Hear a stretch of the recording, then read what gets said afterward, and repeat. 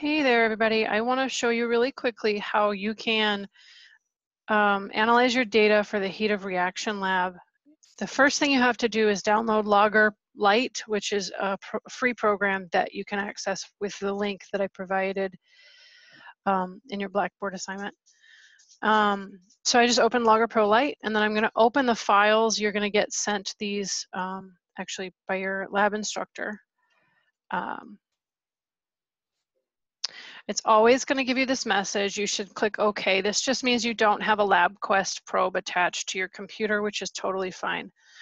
Okay, so here's the first experiment somebody did. And it's important to understand what's happening here. So just to recap from the video that you should watch, the first 5 minutes or so are just to get a stable temperature. And you notice this isn't exactly stable. Some of that is from the magnet inside of the cup mixing a little bit roughly. Sometimes the probes just vary a little bit over time. Every measurement does. So that's normal. And then at the 5-minute mark, we combine, in the first experiment, HCl and NaOH together. And in that case, the temperature rises pretty quickly. Okay, so the thing is, this point right here is not a good data point. That is probably from when the students took the lid off to mix the two liquids together. The probe was in the air, so this is an air temperature. So if we were feeling lazy, you can do this. So here's one way to get your minimum and maximum temperatures. Oh, and then of course up here is your stable temperature at the high, right? And then eventually that starts to decrease. So this is our sort of maximum temperature up here. So there's a couple ways to do this. In Logger Lite, you can go to Analyze and then Statistics. And this little box here, I know it's really small, but this little box here has the minimum temperature, which would be this one, the temperature of the air. And it tells you what time that happened at. And the maximum temperature, which is somewhere up here, probably that one, I'm guessing. And that happened at 6 minutes. Okay, so you can get your minimum and maximum from the computer, and normally that's okay. If you don't have an air temperature, that'll be fine. In this particular situation, there's a couple of ways to deal with this problem of having the air temperature. So one thing you can do is just copy it into Excel, erase that data point, and then use Excel to get better precision, because these gaps here are just way too big, and that creates an issue. You can also, we know that the minimum we're trying to get rid of that's an issue is at the one at 5.50. So that's this right here.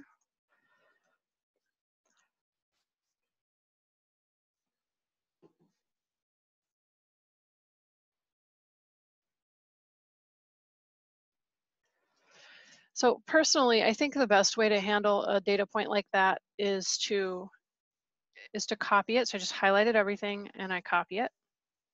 And then I'm just going to go into Excel. And this allows me to manipulate the data a little bit easier. There's not a way of removing that data point once it's out of the LabQuest. So we have to do this. So it's okay to paste it there. So this is my times. I'm going to add just a column so I know what is going on here.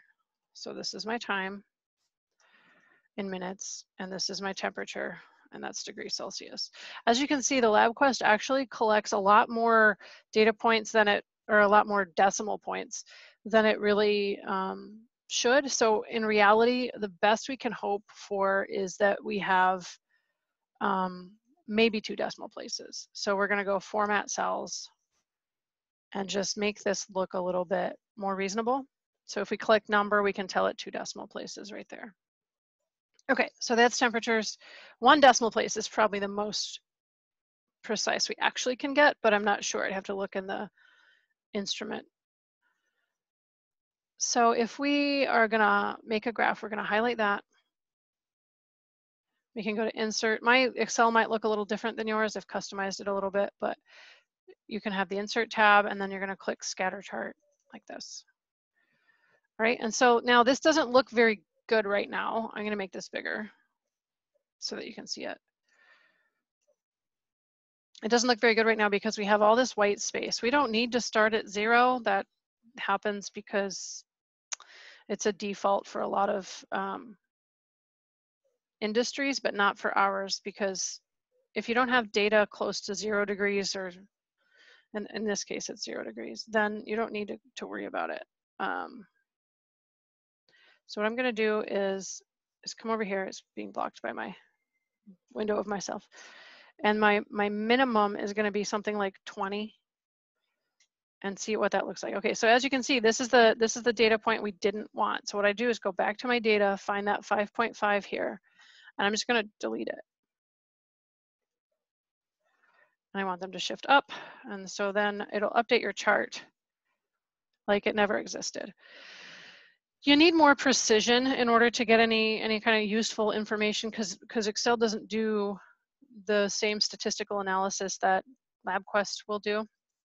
So I'm going to add some lines in here that make it a little easier for me to tell what temperature things are happening at. Okay, so the guideline is if I try to draw a line through here, I need to be able to read what temperature that's going to be at least to 1 decimal place.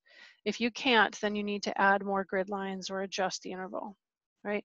So the first thing to do is try to make a line that kind of averages as much of this as you can, and stretch it way out like this. Okay, I'm going to make that line a little bit bigger for you. And I'm going to make it red. So we're doing something like that. And we're going to do a similar thing. And to make those shapes, I'm just going to the Insert tab and then Shapes and the line. So to make the line for your maximum, you're going to kind of do the same thing. I don't like how high I put that. That doesn't look good. This is a more accurate way of determining what your minimum and maximum at the point of mixing were. So the problem that we had here with this dip that was occurring is because the temperature probe was not in the container when the 2 liquids were mixed, which means you can't tell what the actual increase in temperature is at that moment, okay? So what we do is called extrapolation. So you extrapolate your base temperature and you extrapolate your high temperature. And then you draw a line at the 5-minute mark, assuming that you mixed it at 5 minutes. You might have to adjust that a little bit. All right, so our 5-minute mark, oh, I need more marks. See, that's a problem. I can't tell where the 5-minute mark is, so I have to add, on this axis, I have to add a little bit more precision. Oops. Just putting in random lines everywhere, ignore that. So I'm gonna add some minor grid lines so I can tell better where the 5-minute mark is. You can also change those intervals. I don't like those intervals because they're kind of difficult to read. So if I format the minor grid lines, do that again. Format axis actually. It'll let me pick what units I want. So if I wanted every 1 degree there in my majors, which I do, then I can just tell it to do that right there. Okay, so now I have a marking at 5. Now I can insert my line and I'll be able to tell with pretty good certainty where that is, right? And you can see that the temperature was starting to go up at that phase, okay? So this vertical line represents the exact moment of mixing. And so what we want to be able to do is essentially take, I'm just going to make little circles. You don't need to do this part. This is just so I can show you what I'm talking about. We want to take the temperature when these intersect. Hold on one second. I'm going to make it so you can see this better. We want to take the temperature where the extrapolated line and your vertical line intersect at your maximum and the minimum, and subtract those 2 things, right? And you need to be careful of the sign when you subtract. In this case, the temperature went up. I went from like 20, let's see if we can figure this out. Oh, a good trick to figuring this out is you can either print it so you can really kind of look at it better, or you can zoom in down here, right? So I would record in my data table that my minimum temperature here at the 5-minute mark seems to average about, so here's 21, there's 22, so each interval is worth 0.4, I believe. So 21.4, 21.8, nope, that doesn't work, 20.2, 4, 6, 8. So each one is worth 0.2. So that's 21.2, 0.4, 0.6. So it's somewhere between 21.6 and 21.8. And I don't think it's halfway. So I'm going to say like 21.65 in this case. And again, just like we learned in the first experiment, that last digit can vary from one person to another. Maybe you think it's 21.5. I don't know. I'm just going to write this down because I'm not printing it out. I'm just kind of recording it here. So that's what I think my low is, 21.65, which is a bit different from the other one because the other one was 20.88 because of the temperature of the air. Heat capacity of air is lower than water, so it's going to be colder than the water. Normally it is anyway. So then at the top, you're going to make another estimate here, right? So this one crosses just above that line, and so that's 28.2.4. So it's somewhere between 28.4 and 28.6. And you're always estimating that last digit. So this window's getting in my way. The Zoom window keeps blocking when I'm trying to type things. Okay, so my picture is in the way.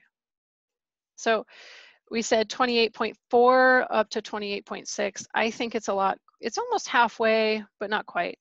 So maybe you think it's 0.44. Maybe you think it's 0.43. Maybe you think it's 0.45. It's a judgment call. All right. So then to find out the overall change in temperature, you're just going to subtract the maximum in this case minus the minimum. If this was an endothermic reaction, your temperature goes down in that case. It's going to mean that you're going to have a negative change in temperature. So don't flip them. Don't always make the higher number first, okay? That's only going to be true if you have an increase in temperature. Okay, so that's how I handle the data analysis for this. Again, if you don't have a weird blip in your data like this one, then what you're going to do is you can just use the maximum and minimum from Logger Pro. Part of your questions are going to be to compare that. So in other data sets, you don't get quite as clear of an increase. And so you're going to compare, what do you get if, oh gosh, sorry, I'm just going to throw things. What do you get in Logger Pro doing analyze statistics versus what you get when you use Office, okay? Don't forget you get a free copy of Office. The instructions for that are in Blackboard already, okay? So hopefully this helps you understand how to do the data analysis. You would be including this graph. I didn't do our normal, I didn't title it, I didn't add axis labels. You should do those things. I did show you how to make sure your precision is on the right scale here. That's a very important feature. Otherwise, you can't claim that many decimal points. Okay. I hope that helps. If you have any questions, feel free to reach out to me or your instructors.